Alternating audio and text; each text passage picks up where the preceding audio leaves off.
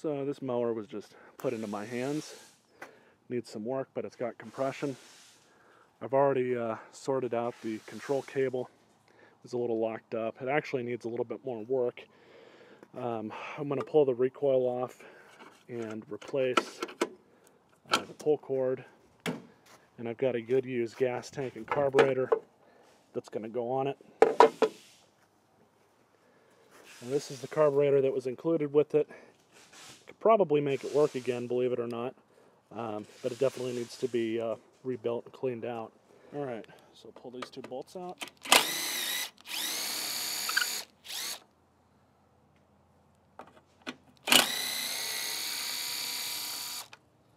Those are longer than normal.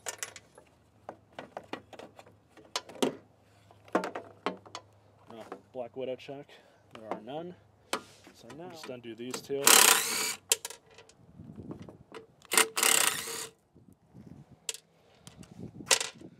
And now we'll undo the recoil.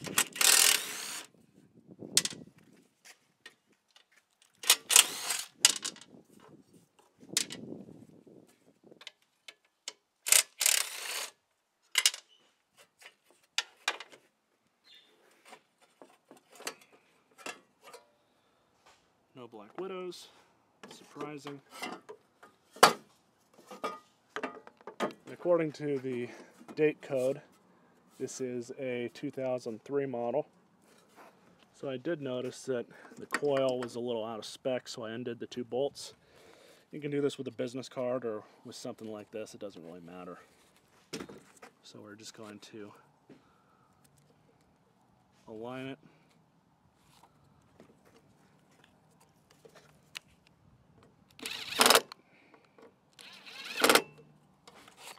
There we go.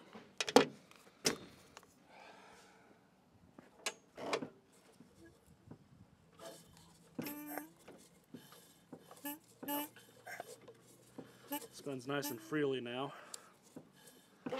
Was contacting the magnet side of the flywheel on both sides, but now it isn't. And it's got a nice healthy gap in between. Alright, so I did opt to replace the cord on this one. It's much better now, so we'll stick this back on. Make sure everything is mostly lined up. And then can't forget this piece. And it does have the O-ring that's inside of the throat there.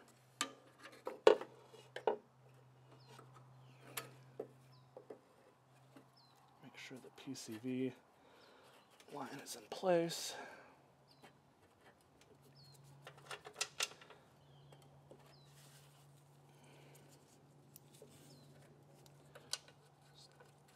Thread that bolt in. Same with this one.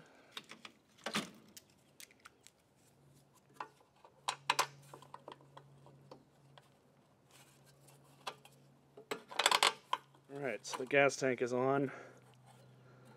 Did opt to use a different bolt because that black one I had was not long enough. So make sure the governor linkage is okay. Now I just have to reinstall this little spring. Don't want to lose that little gasket either.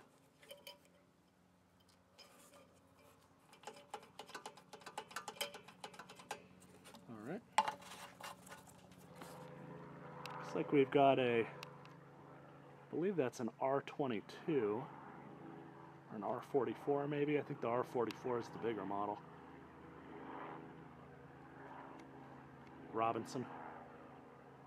Nifty little helicopters. Before we drop it on the ground, I do want to remove and replace this plug with a better plug, regardless if it works or not, because I really do not like these E3 plugs. This one's actually kind of funky, but no big deal here. I'm going to put a good used plug on it. So naturally, good used champion.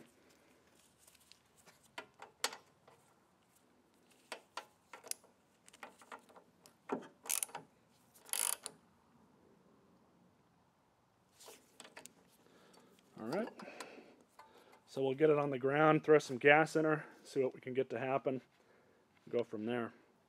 Now if everything fires off okay, I'll be pulling the blade off when I do the oil, but I want the oil nice and warm before I decide to drain it. Alright, so I just filled it up with gas. The oil's good, I checked it. We will be changing it.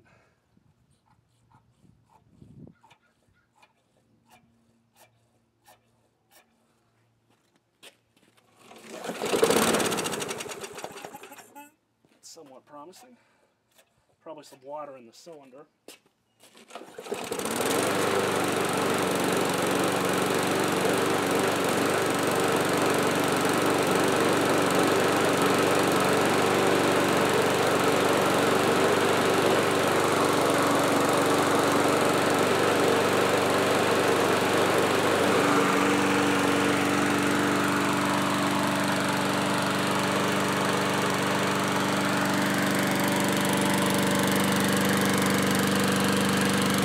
Let it run for a bit.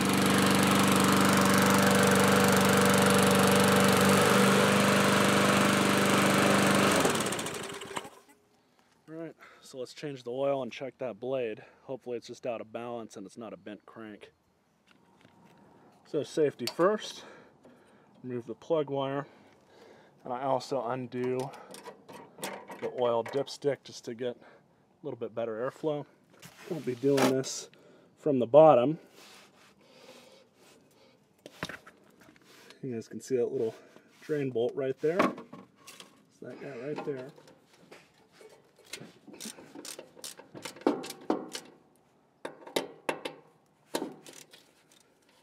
going to be a little hot. That's really to be expected.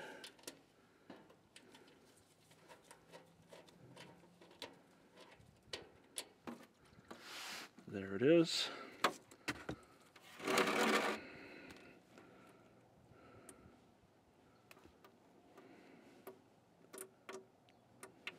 Alright, so now I'm going to put some oil in,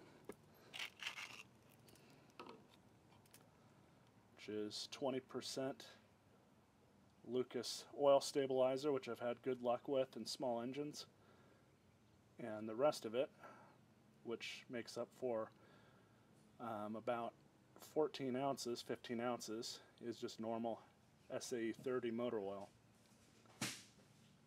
You guys can kind of see some of the Lucas. And I did mix it up.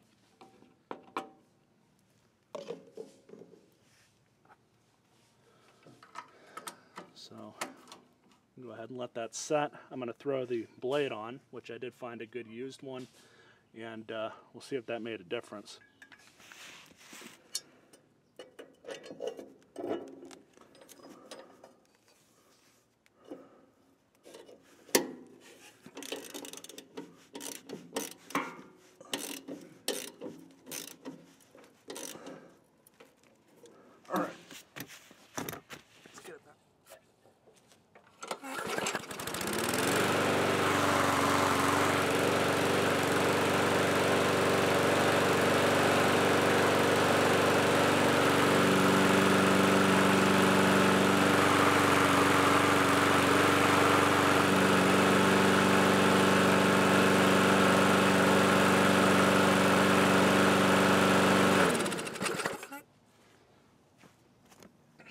Still a little bit of a shake, but it's definitely a lot better than it was.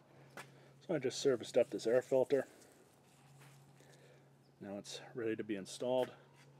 Alright, so I don't know about you guys who do the same thing I do, but these damn screws are always so hard to find. And thankfully I had one of these in my carburetor air hat box, because I'm always short on these. I see so many of these engines. They always come in missing the entire air hat or the gas tank or whatever else, just like this one did actually. And so I end up running short on these all the time. So any engine that I scrap, for whatever reason, I always salvage everything I can, especially these screws. And so far,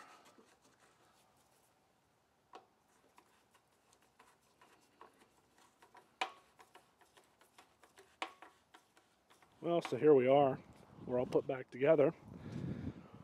Good used blade, brand new pull cord, sharpen that blade. good used tank and carburetor, brand new air filter, and a good used air hat and screw. Same with the spark plug, and of course the oil change. Overall, this thing came out pretty good. Not too bad for being as old as it is, and the conditions it was taken from. It was sitting on the side of somebody's house for who knows how long. Still see a little bit of the moss on the side of the bag, but I'm not really too worried about that. I got most of it off. So everything's in pretty good shape. I checked the oil is at the correct level. Let's go ahead and run it for a little bit.